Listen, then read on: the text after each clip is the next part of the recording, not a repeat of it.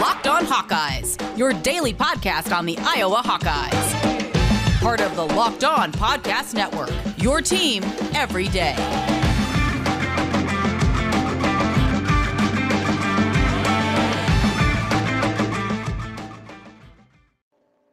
Welcome back, Hawkeye Nation, to another episode of the Locked On Hawkeyes podcast, your daily podcast covering your Iowa Hawkeyes on the Locked On Sports Network. As always, I am your host, Andrew Wade, and it is the day after the win over Kent State. So, of course, we are joined by LeShun Daniels. LeShun, how you doing, buddy? Doing well. Can't complain. Every time we get a Hawkeye win, it's always a good time. So, happy to be here.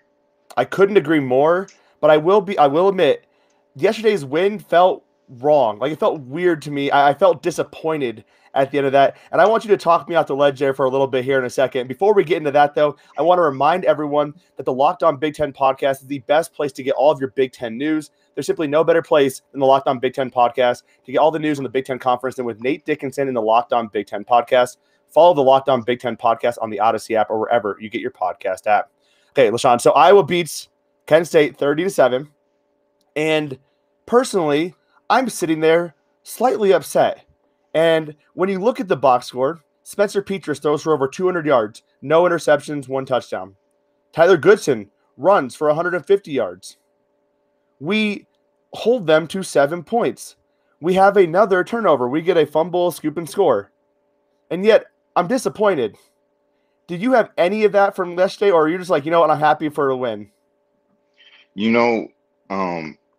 Obviously, I think everyone can agree, even the players and the coaches, that they could have played better. There's going to be a lot of corrections that they'll make today over on film, over in the building, about how they can be a lot better come next Saturday.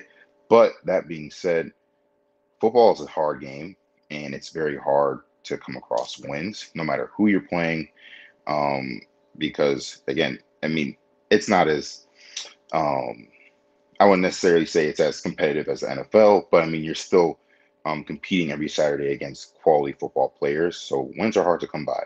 And there's a lot of good things I think that I will put on tape, and that is very encouraging moving forward. And, it's early in the season. We're still trying to catch our stride. But, I think we have a lot of things that we've done extremely well over these past few weeks, but there's also a lot of things that we can continue to improve on. And, knowing that coaching staff, that there's going to continue to get these guys better and more prepared each week as the season goes along. Absolutely, man. That's what I wanted to get that perspective, because I knew I was wrong in the fact that I felt not happy about that game, right? There was a lot of good things. Iowa sacked the quarterback 7 times. That's absurd. The defensive line was getting a ton of pressure. And I couldn't, going into this game, Kent State's offensive line was grading out well, but because they were doing a lot of quick passes, getting the ball out of Dustin Crum's hands incredibly quick, so they weren't actually having them in pass protection very long. But in true pass protection sets, this Kent State offensive line has struggled, and Iowa made them pay. It was fun to watch that. But again, I just go back to the fact that people were still upset throughout the game. Why are we going so horizontal? Spencer Petras throws 36 passes, and we get 209 yards passing. That's the negative way of looking at it. I look at it, Spencer Petras almost completed 70% of his passes, and he looked a lot more comfortable in the pocket, I thought, today than he has the whole season. So let's start with Spencer Petras, 25 of 36, 209 yards, 1 touchdown. A couple things I noticed, at least for Spencer. He's getting a bit more in a rhythm. It looked like he was trying to target his wide receivers a bit more. Ball placement is still a concern. But with Spencer, a lot of it comes down to his base and how he's actually setting up. And if he is set up and his whole body, like the foundation of his body is ready to go, his ball is usually accurate. And when he's moving, when he's falling backwards, when he's trying to get away from the pass rush, the ball is typically not going to be in the right spot. This is obviously he's not Patrick Mahomes, but it's a bit concerning seeing that he has to have basically the perfect setup to be able to make the throw. I wanted to get your thoughts on Spencer's performance. Yeah. I thought Spencer played well. Again, when you're completing 25 of 36 passes, that's still good, right? I know it might not be quite as vertical as we would like and as vertical as I think the type of potential that we have. But I mean, all in all, I mean, I think he made pretty good decisions, right? He didn't turn over the football, which is another huge thing. And he was trying to get his playmakers the ball. I mean, we saw he targeted Tyrone Tracy a few times. Obviously, got the ball to Laporta a lot, and then just trying to get the ball in the playmakers' hands, which I think is going to be very beneficial as the season goes on. And I think you're going to start to get more of that. But I mean, all in all, I think Spencer does a great job. And when he does have a clean pocket and he doesn't have to move, right, that's where he really shines and can make pretty much all the throws, right? He's got a really good arm, and that as long as he's comfortable in the pocket, he can read the defense pretty well, find the open man, find the right matchup to get them the football. I love him, man. Yeah, I mean, doing the offensive line obviously helped him out a lot to help him get in that rhythm. So as long as they continue to do that, I think Spencer will be okay, and I think we'll be all right, having him back there. Absolutely. You mentioned getting the key targets involved. Tyrone Tracy Jr., 7 targets in this game. Nico Reganey, 5 targets in this game, and a deep pass as well, which is good to see them go deep a little bit, at least once. Sam Laporta, 6 targets in this game, comes down with 6 catches. He's had some troubles with drops in the past, so good to see them. Good to see him kind of have a very consistent performance. You mentioned going deep, and I think in past years, I think a lot of this all comes down to PTSD almost.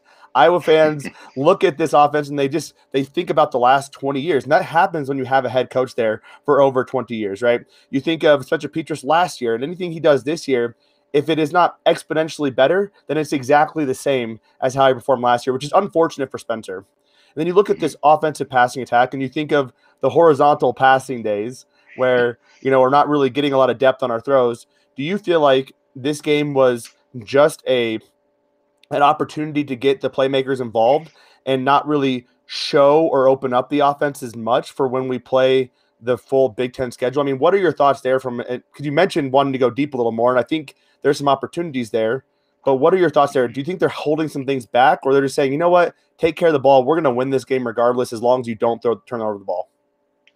I definitely think it's a little bit of both.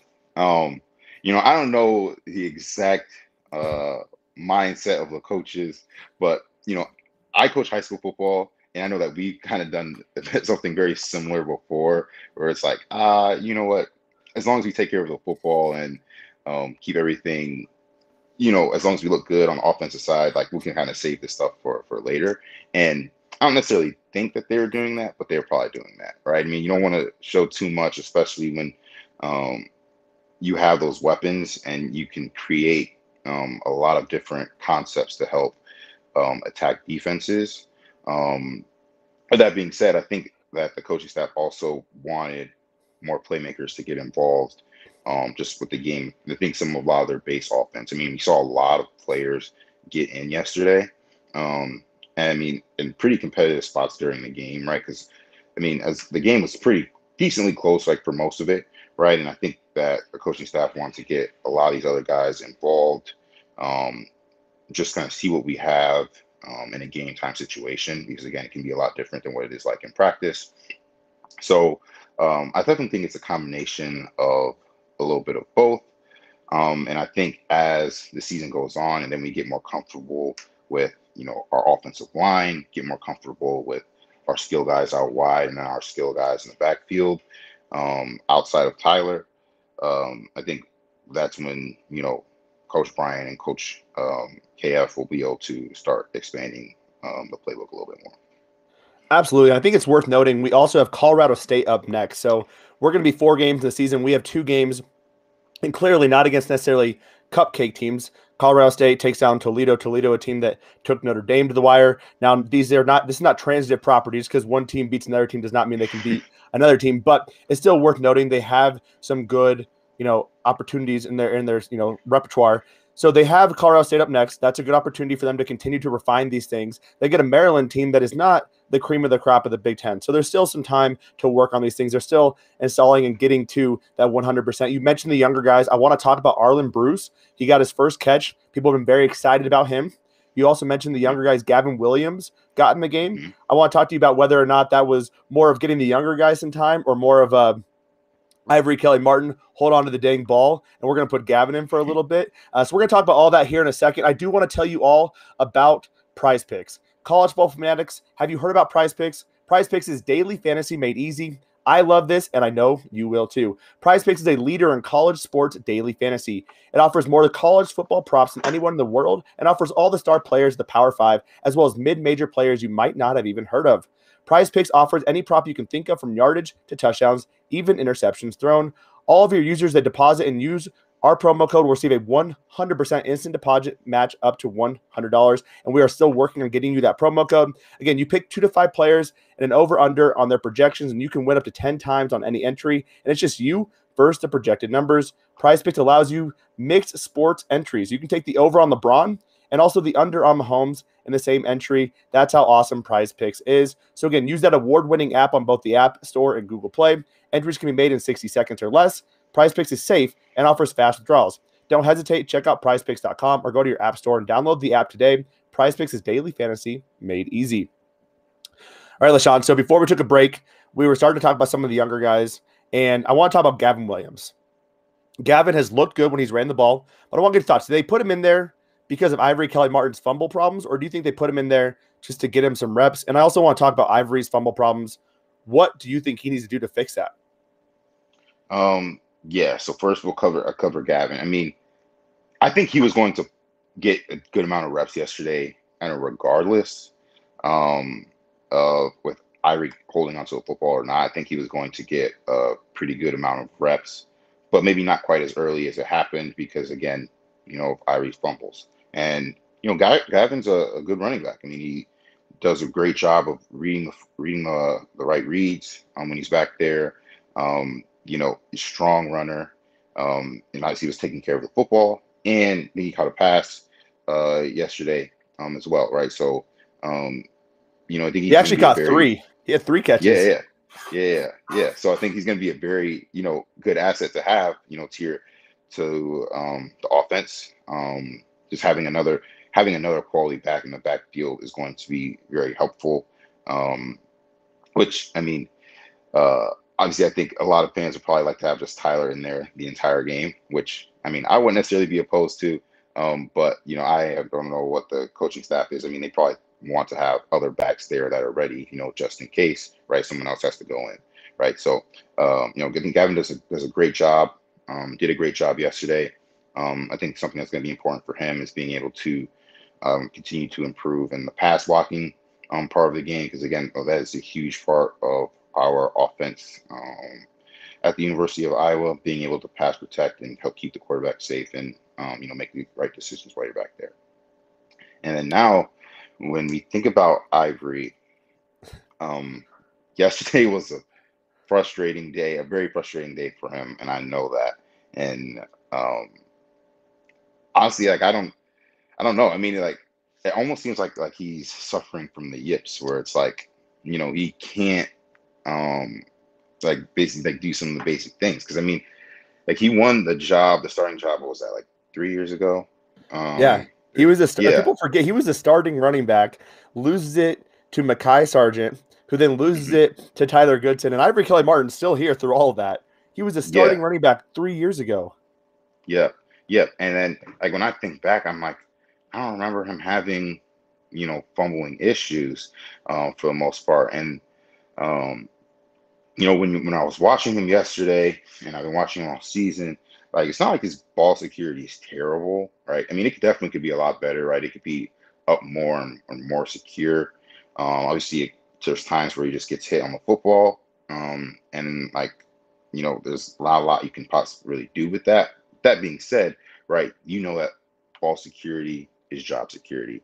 So I know with him being a senior, it's really frustrating to be this far in your career and having, these issues. So I don't really know, what to really tell him. I think a lot of it is just go and like relax a little bit, right? I think, when you tense up and you think too much about the football, that's where a lot of fumbles can happen, because you're just so focused on holding on to the football that you kind of forget everything else. And then like when you get an opportunity in the game,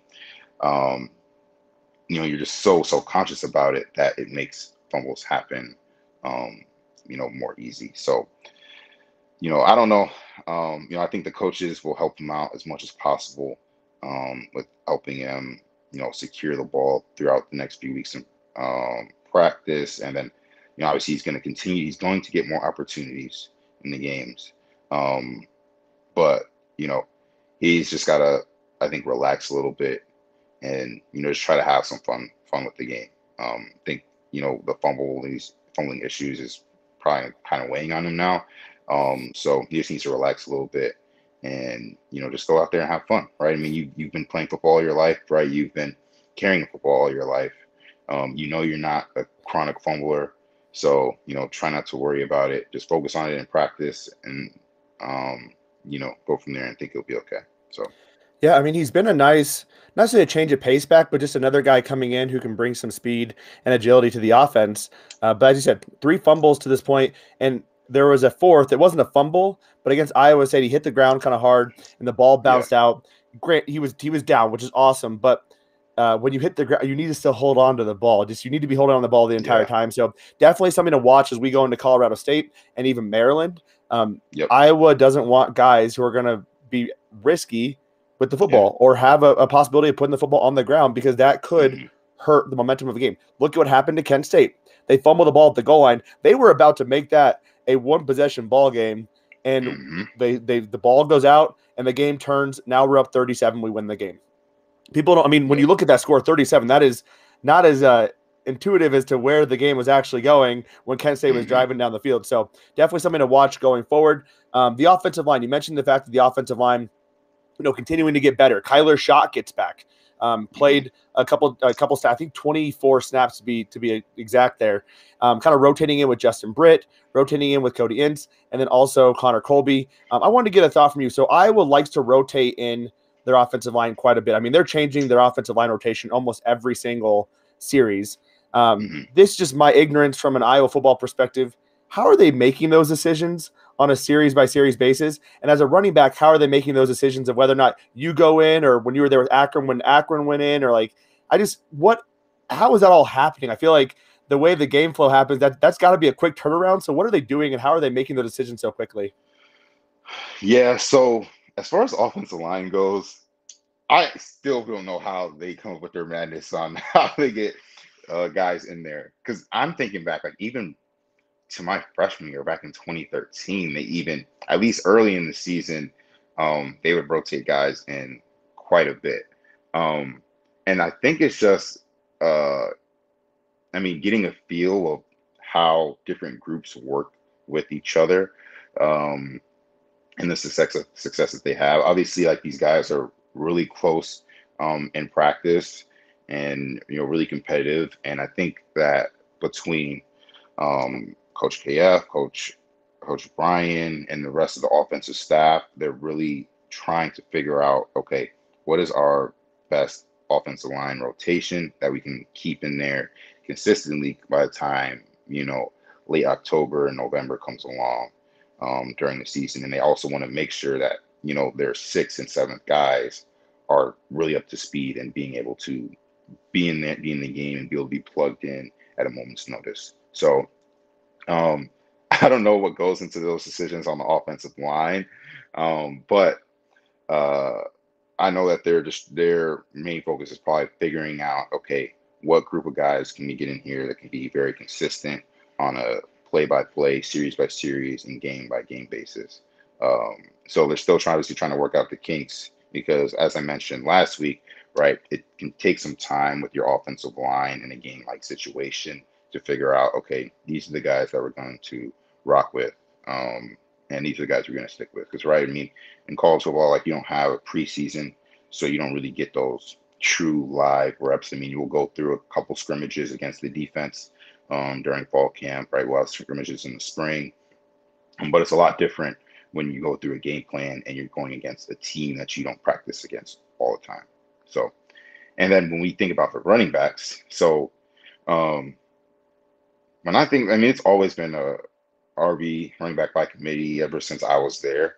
When it was my freshman year, right, it was Mark Wiseman, Damon Bullock, Jordan Kanziri, and it was like that my sophomore year as well in 2014. And then, in 2015, when it was Jordan, myself, Akram, Derek Mitchell, right? A lot of it goes to just kind of getting a feel of it and kind of who has the hot hand. That's kind of how we rocked with it, back in 2015 and in 2016 with me and Akram. There was a lot of, kind of who has the hot hand, and these are the guys we're going to kind of rock with. And then in 2016, it was also the hot hand, but it was also depending upon what plays we called, which I think kind of translates all the time, right? If there's a certain play that we've been practicing, that they wanted a certain guy in, right, that guy would go in, which was unfortunate because I did miss out on a lot of fun plays, but that's another discussion for another time. But that being said, a lot of that decision ends up coming back to, what we practice, all the way throughout the week. We're trying to get your best guys in the best situation to be successful for the team. And, that's kind of how the rotation works, in a game-like situation. So obviously the flow of the game can change, right? If one running back can get hot and just, not come out the game, right? And, they just kind of stay in, or maybe, maybe not having as much success, maybe not reading or the hole as properly as you should, or not making, the right plays in the passing game. And so sometimes then we'll just have a nice healthy rotation just to try to keep guys fresh as the game goes on. So makes sense. I do want to quickly talk a little bit about you and Akram's rotation, because I have something that I thought was just really interesting, especially after your testing and kind of the report on you going into the NFL, which I think goes back to the plays that you got called for you. But I do want to tell everyone about SweatBlock. SweatBlock has been literally life-changing for me. If you have issues with excessive sweating, you're picking out the different color shirts, you're always wearing black shirts, or you're wearing hoodies like I am right now, because you don't want to show your sweat stains, SweatBlock is where it is at. Believe me, I know this is not life and death. There could be a lot worse problems in the world, and there are a lot worse problems, but there's nothing more embarrassing than getting up in front of a lot of people and sweating through your shirt. Well, right now, you can use SweatBlock antiperspirant wipes, and that is where it is at. SweatBlock is stronger and more effective than most clinical antiperspirants. You simply apply it at night before bedtime, go to bed. The next morning, you wake up, wash, and go about your day without worrying about your sweat. Guaranteed. I know this sounds too good to be true. I've actually tried several products, and SweatBlock is literally amazing. No more pitting out. No more picking my shirt based off of which one will hide sweat better. If you or someone you love is dealing with this, you have to check out SweatBlock. Get it today for 20% off at sweatblock.com with the promo code LOCKEDON, or Amazon or CVS. And last week, LeShun, I told you about Built Bar. Built Bar is the best tasting protein bar on the market today. It's a protein bar that tastes just like a candy bar. 9 delicious flavors, plenty of limited time offerings. These protein bars are absolutely amazing. I know you probably tried your fair share of protein bars, and you got to send me your address because I will send you an entire box. I'm not kidding. I got to show you this. I have legitimately 60 of these boxes of Built Bars in my office right now, so I can send you whatever you'd like. They are absolutely delicious. White chocolate birthday cake with sprinkles is my favorite. But not only are these bars delicious, they're also good for you as well. Between 17 and 18 grams of protein, 130 to 140 calories, 4 to 5 grams of sugar, and 4 to 5 grams of net carbs. 9 amazing flavors, all tasty, all healthy. And they are the official protein bar of the USA track and field team. If it's good enough for them, it's probably good enough for us. So go to BuiltBar.com and use the promo code LOCKED15, and you'll get 15% off your first order. Use the promo code LOCKED15 for 15% off at BuiltBar.com. All right, LeShun, so before we took a break, you mentioned that you wanted to get into the story another time. I want to quickly touch on this, though, because when you were with Akram in 2016, you were getting a lot of the power carries, and Akram was getting a lot of basically anything that was requiring a running back to receive the ball or get some sort of speed involved into that. And you came out and tested, and I believe you ran a 4.540. Is that correct? Or was it a little bit faster than that? Yeah, 4.50. Yep. Yeah. And I think the concern also was, can he catch the ball out of the backfield, which you showed at your pro day that you could. But I think a lot of that goes back to the play calling. And I personally thought, like, well, yeah, of course, LeShun doesn't get the ball from the receiving perspective because they're giving it to Akram. I think a lot of Iowa fans felt that way. It felt like you were the power back, but clearly you showed that there was a lot of other dynamics to your game. Was that frustrating for you at all? Also, you don't have to answer that. I just no. I mean, obviously, yeah, it was definitely frustrating in a sense because I was like, man, like always got to run between the tackles. Like I'm always Yeah. battering my head around these guys. But I knew like that was obviously where I had a big advantage in my skill set, and it was going to help our team win. So I didn't complain. I never complained about it at all. I was just like, man, like I wish I could get me one of these plays, one of these fun plays, and do them. But obviously we know that we both had a lot of different strengths. Akron was extremely good in open field, very hard to tackle in the open field, and that's where he made a lot of his big plays. So I definitely understood it from that standpoint, but it also made me feel like man, like I can do some of this stuff too. Like for example, we played Miami of Ohio in 2016, and I took a toss for like 40 yards for a touchdown. I wasn't even supposed to be in on that play, but it was already too late in the play clock, and so they just like, forget it, he's already in there, whatever, let him do it. So like, I wasn't even supposed to be in on that play, and like that was just like one example of plays that that were designed for Akron to be in, to take advantage of, because obviously he had really good speed. I don't actually remember what he ran in his 40 though. I think I might actually have a faster You were time. faster. Yeah, I was gonna say I think I actually had a faster time. But I think his game speed was Definitely really different. good. It was really good. Yeah. But yeah, so that was kind of the dynamic. I used to definitely be a little bit salty of it sometimes, but I got over it. It was like whatever. Yeah. I'll just have to try to show the coaches at the next level that I can do some of those things. So. Absolutely. So Tyler Goodson, I want to get to the defense, but Tyler Goodson I love the play call. They looked like they were running to the right, and then Spencer turns around and flips it to the left, and Tyler Goodson is wide open. You've clearly been in those situations before. What are you thinking when you get the ball and you're like, I have one guy to beat, and it's touchdown time, baby? What are you thinking in those? That's a 100-meter sprint and just go to the end zone. There's literally like nothing else you think about. You're just like, okay, all right, that's the fastest way I can get to the end zone, and let's make sure I don't get tackled from behind. So those are like really the only two things that you focus on, and obviously make sure you're like on a play like that where you catch a toss, that you catch the toss, right? Like, I mean, you can see it, like, but probably like just by the way that they were lined up, like pre-snap, you're like, okay, this is probably gonna be a pretty good play, but then like obviously like the entire defense just flowed to the right side, and he literally had no one to beat. I mean, heck, he was already practically even with that outside guy, and same you used to always say, if we're even, I'm leaving. So all you're trying to think about in that situation is like, okay, what's the fastest way I can get to the end zone, and let's make sure I don't get tackled from behind. So I love it. You said you knew that play was going to be good when they lined up. What about that play made you realize that was going to be a good play? Because I looked at the play, I'm like, cool, run another play is going to be great, probably run. And then all of a sudden they do. I'm like, wow, that was awesome. I was not expecting that coming. Like, it fooled me initially. So what about that play made you think this is going to be a good one? Yeah, I mean, I don't know what type of film that they saw on Kent State, going into the week, but my guess is that when they lined up in that in their heavy formation, with the strength all the way to the right side, heavy to the right side, I think that they must have seen that those Kent State defenders have heavy flow, extremely heavy flow to that side, and they probably obviously saw a lot of that, whether it was through the past weeks or even through last season. They say, hey, whenever we're in this formation or whenever a team is lined up like this, if they get a heavy flow, and with the ball being on that right hash, and knowing Iowa, I mean, they probably game plan like, hey, they don't run anything, counter like that, so we're just gonna flow heavy to that because we know that's where they're gonna run. They're probably running some type of power or some type of outside zone to that side. And then so they probably saw that in film and said, hey, we're going to take advantage of this. So we're going to fake it to the fullback. Tyler, you're just going to catch a pitch going to the opposite way and use your speed and go score a touchdown. That's probably all that they said.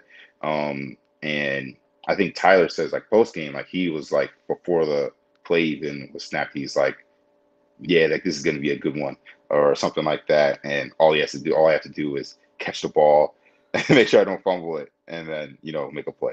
So yeah, this based on their alignment and what they probably see throughout film, That's just the offensive coaches taking advantage of it, and it was a great play call. It literally, the offensive line, literally, they didn't have to block a single person because the Kent State defenders basically got themselves blocked.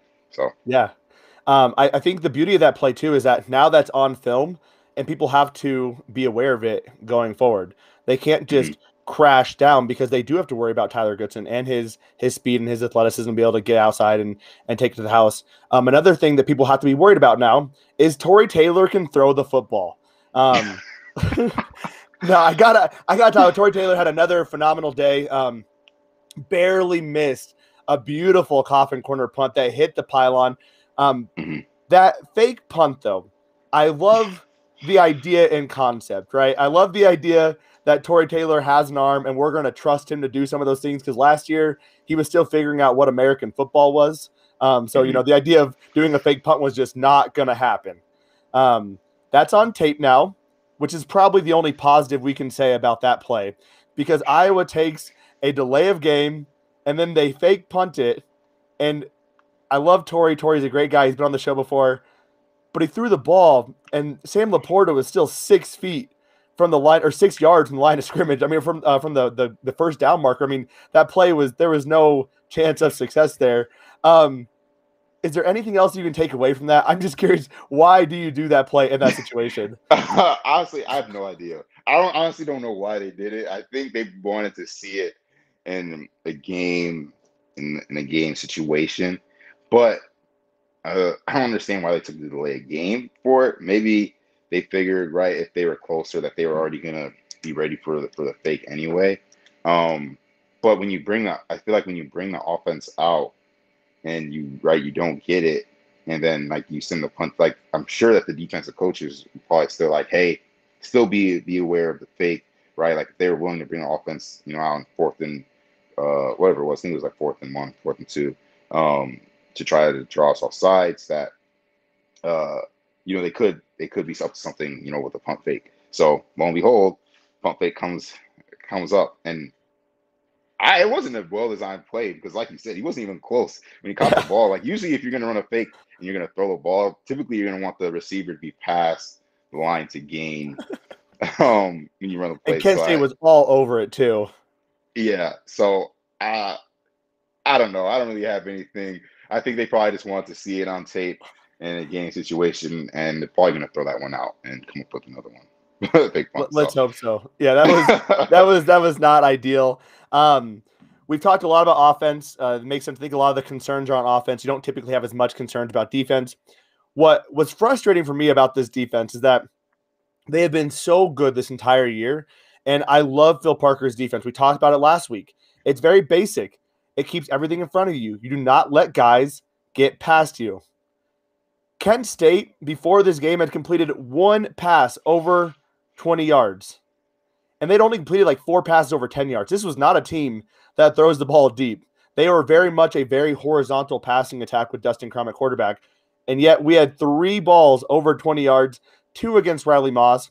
And it just felt, I mean, I got to ask you, I mean, the one play, Riley Moss, he hit his guy and then released him behind him, and there was no safety help over top. But it also didn't look like he was expecting safety help over top because as soon as he pushed him, he started running with the guy, but he's already 3 yards behind him. It sounds like Riley just had a bad game, but I guess I don't really know where I'm going this other than it's just frustrating to see that happen. You can't let those kind of mental breakdowns happen. And Riley especially, I feel for the guy because what an up and down. Every time Iowa fans begin to love him and show him love, he has a game like that, and then Iowa fans immediately resort back to the PTSD of here we go again, Riley Moss allowing big plays. I don't have a point of where I'm going with this other than just speaking words about Riley Moss. Do you have any thoughts on what happened there? Yeah. Obviously, Riley's a good player. All right. And he's at this point in his career. He's made a lot of plays. So obviously, he's not bad. That being said, I don't know what was going on yesterday. I think a lot of it was just, I had a bad game. A lot of mental lapses, I think. I just don't think he was quite, as locked in as he should be. And I think he acknowledged that post game. He did, yep.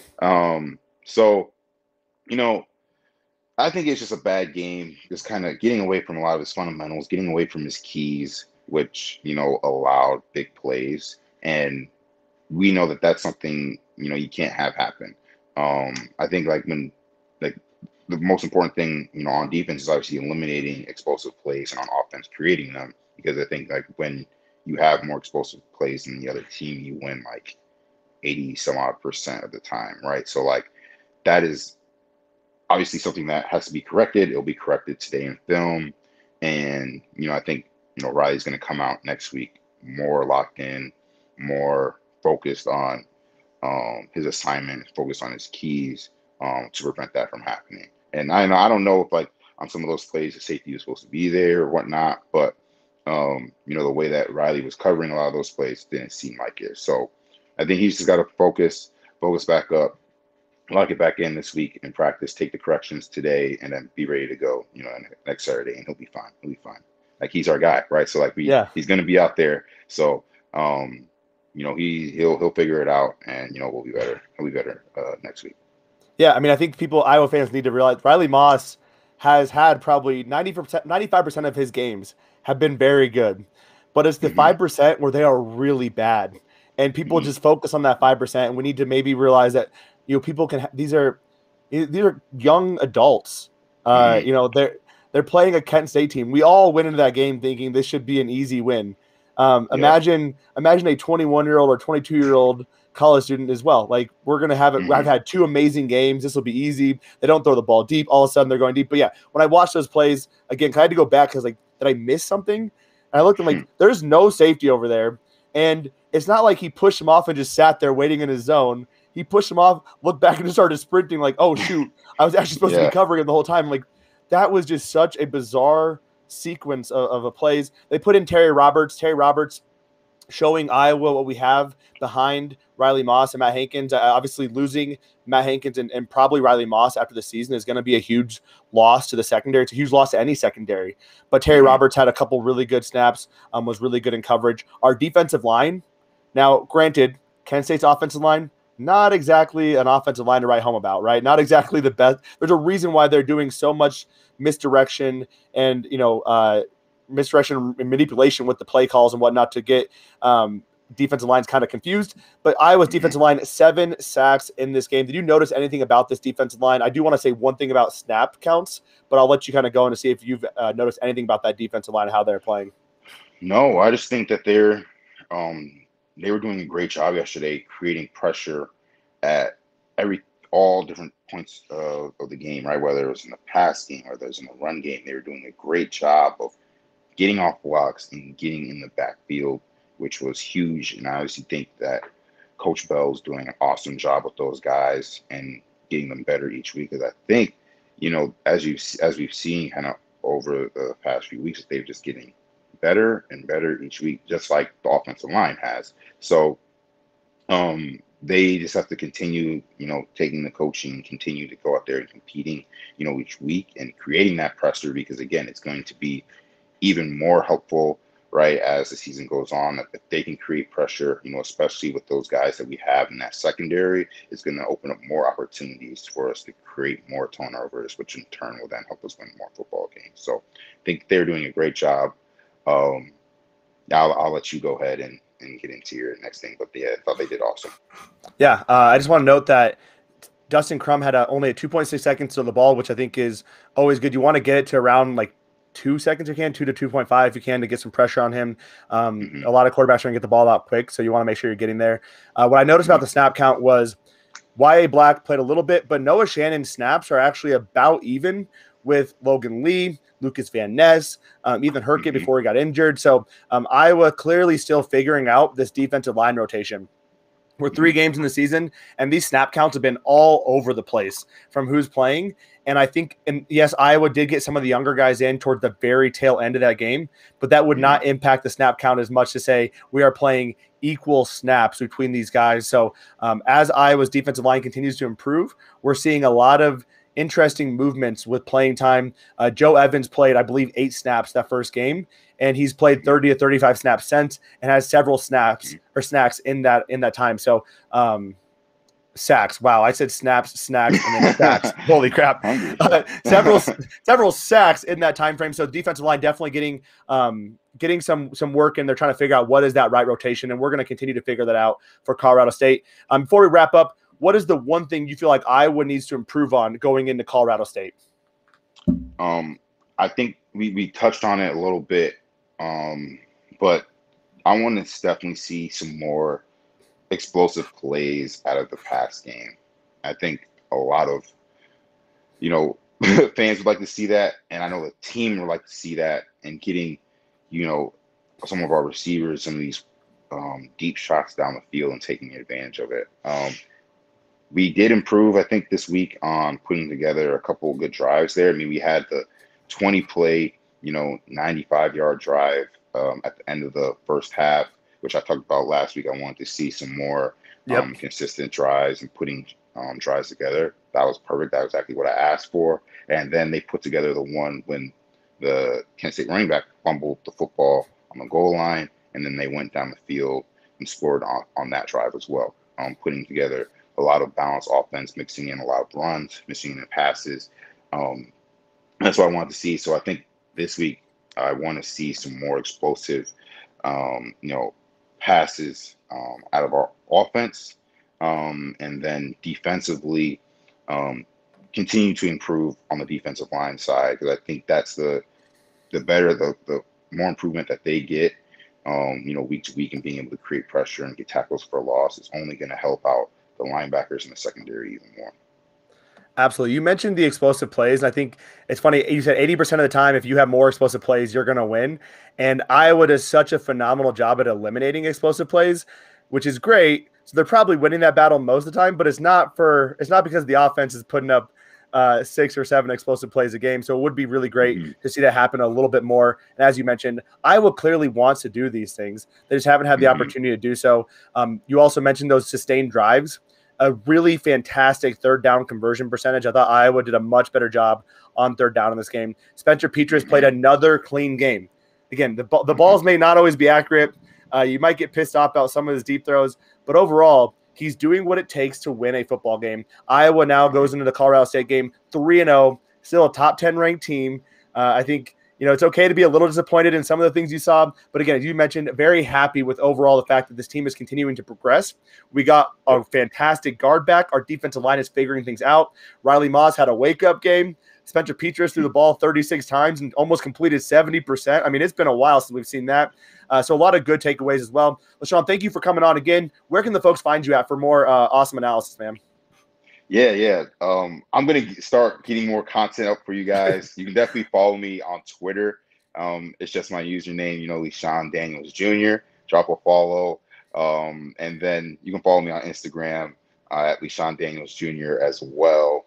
And yeah, man, looking forward to hearing from you fans, and let me know if I'm doing a good job or a bad job as well. So awesome, man. Love it. People enjoyed it. We got some good YouTube comments so far. I mean, the YouTube channel is very fresh. It is less than 2 weeks old, but everyone seemed to really like your analysis. So really appreciate that. Iowa fans, make sure to follow us wherever you get your podcast at. We are free Monday through Friday. Got a free YouTube show Monday through Friday as well, giving you all the content you need. Tomorrow, we're breaking down the analytics of this game, talking about some more snap count stuff. What did we notice about that game? Who was good in coverage?